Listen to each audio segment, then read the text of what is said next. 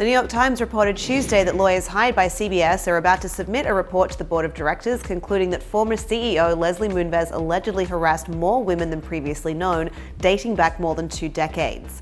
According to the Times, which said it obtained a copy of the report ahead of its official release to CBS board members, Moonves then tried to conceal evidence of his behaviour from a team of investigators who were hired to discover the truth. The investigation was initiated after Moonves stepped down on September 9th in the wake of multiple allegations of sexual misconduct.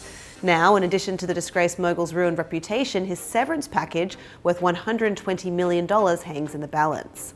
The report by lawyers hired by the network says the company has justification to deny Mr. Moonves his $120 million severance, the Times reported.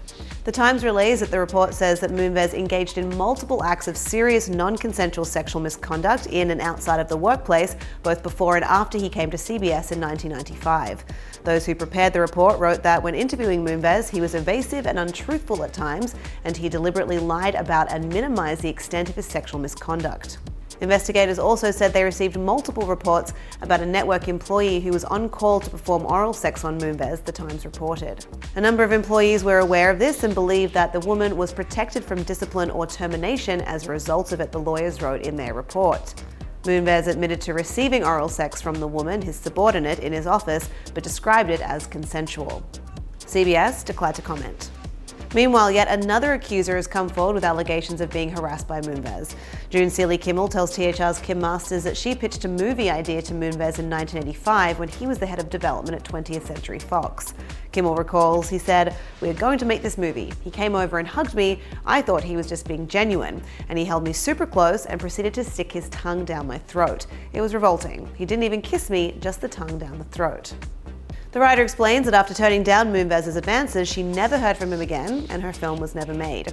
Kimmel has shared her story with the lawyers tasked with the CBS investigation. Kimmel's allegations follow those of actress Bobby Phillips, who claimed that while Moonves was president of Warner Brothers TV in the 1990s, he met with her in his office and promised her parts on TV shows if she would be his girlfriend. 20 years later, Moonves grew concerned that the actress would speak to New Yorker journalist Ronan Farrow and called Peter Golden, his casting director at CBS, and asked him to find her a part. Golden says that Moonves' request did not seem any different from other casting queries he has received from colleagues, and has told The Hollywood Reporter that he did not know the casting was intended for the purpose of assuring Phillips' silence, as reported in The Times.